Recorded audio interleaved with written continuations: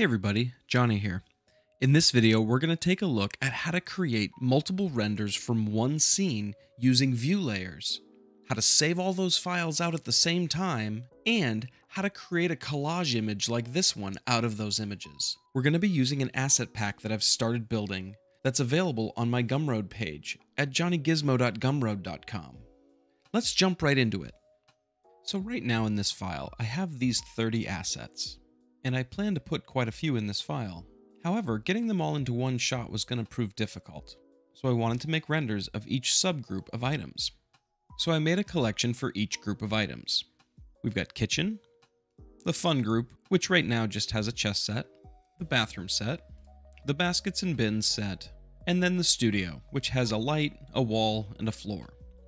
So I could turn on the studio and one of these other collections and render it out, and then do that again once for each collection. However, to do this more effectively, we're going to do it with view layers. A view layer allows us to control the visibility of collections per render.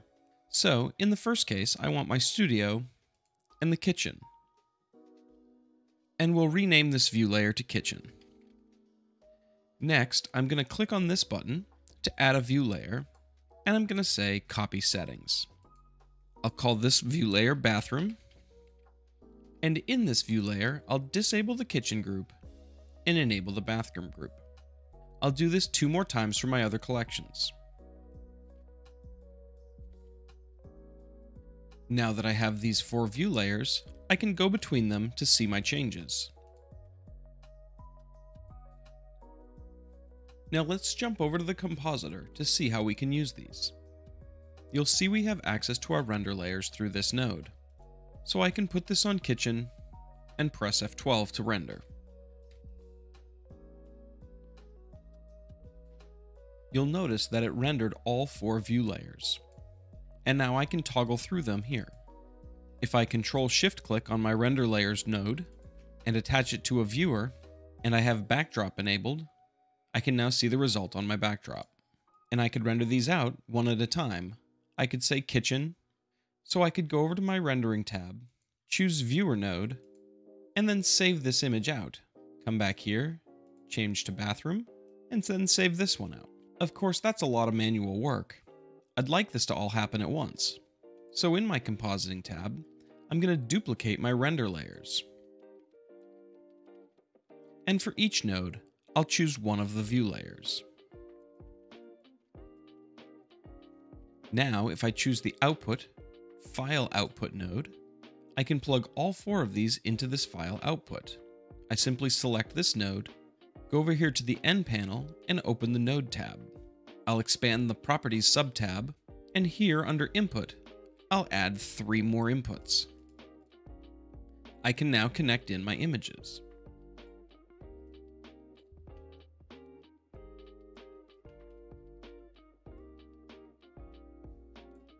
I'll choose where I want my files to go. I'm going to use the C TMP folder. I want my file format to be PNG and everything else looks good. Now I'm going to go ahead and render this again.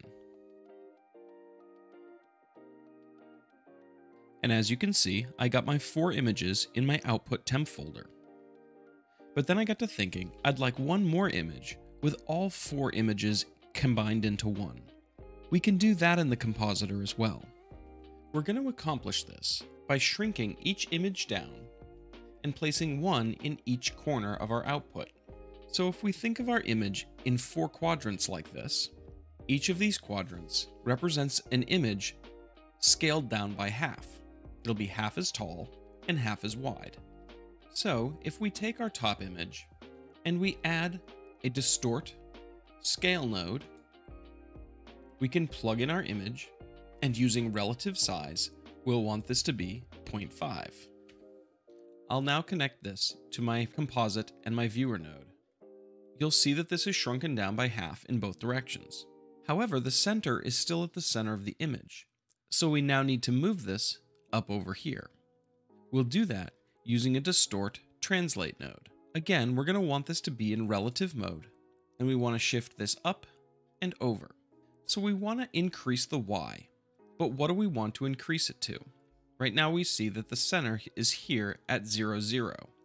If we start to increase the Y, and we get up to 0.5, we see that we're cutting off half of the image. The reason is, because we're in relative mode, this X and Y value represent width and the height of the whole image. So we've moved this image up half the height of the entire image. So we only want to move it up a quarter of the height, or 0.25. And we want to shift this to the left, 0.25. And in this case, we'll want that to be negative 0.25. We're going to duplicate these two nodes and plug in our next image.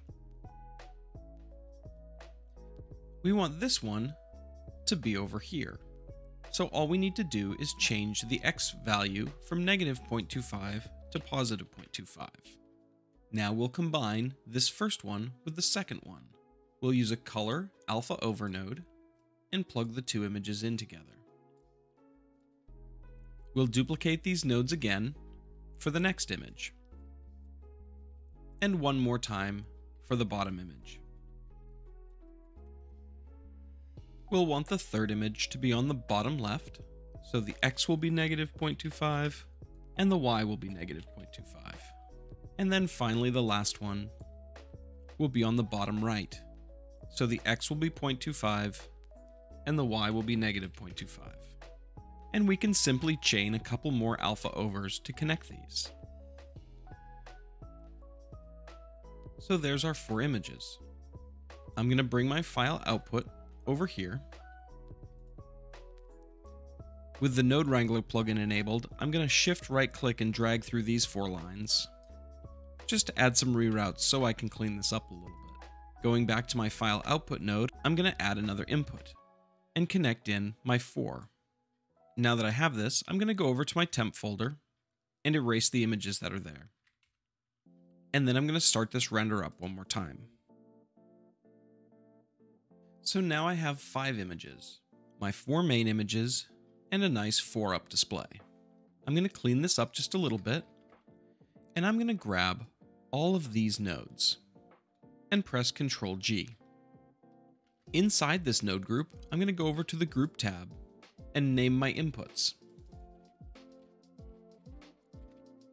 I'll go back out to my main node and rename this something like 4up render.